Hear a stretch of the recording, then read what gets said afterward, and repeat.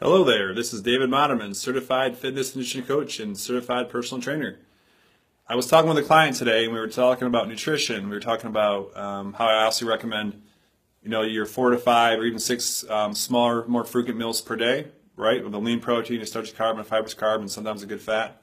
Getting those consistently every day. And then having maybe one day a week where we don't follow the plan so closely. Some people call it a cheat day, some people call it a reward day, whatever it may be. I usually encourage like a day you do that, you actually plan on doing that, because if you plan on doing it, you're not going to feel so guilty when you do it. And if you're already depriving yourself of foods that you're craving during the week, you're not going to actually have that problem hurting yourself emotionally, thinking like, oh, I totally blew the diet, I do a nutrition plan because I ate something I wasn't supposed to.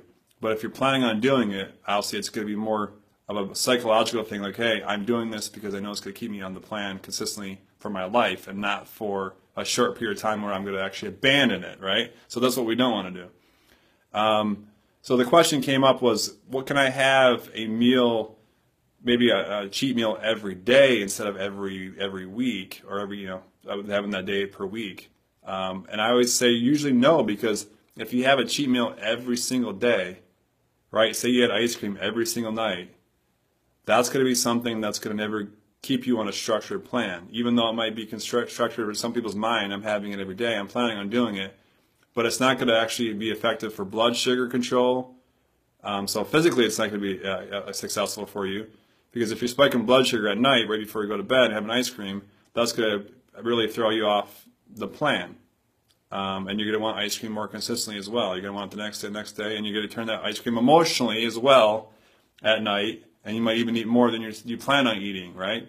But if you have a set, structured day every day, the same day every single week, where you have some foods that are not on the plan, if it's pizza, it's ice cream, or it's cake, or whatever it may be, chocolate, right, cheesecake, whatever it may be, if we have that every day, that's going to be a problem, I think, for most people.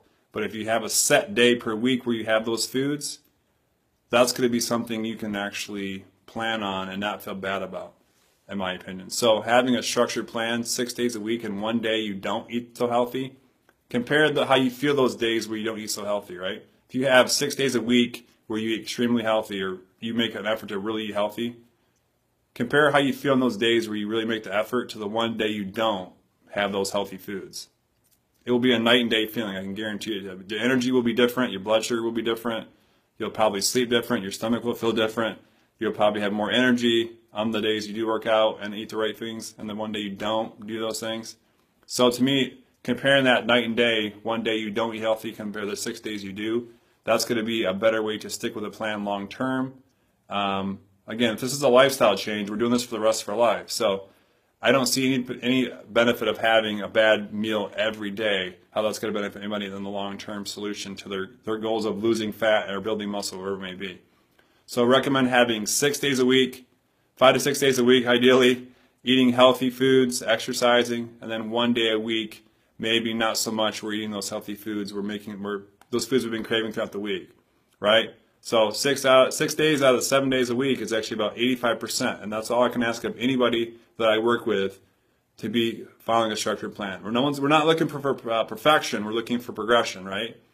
So making the effort to be healthy as much as we can, but it's okay to have that planned day, especially if it helps us stay on the plan. This is David Modderman, fitness nutrition coach and personal trainer.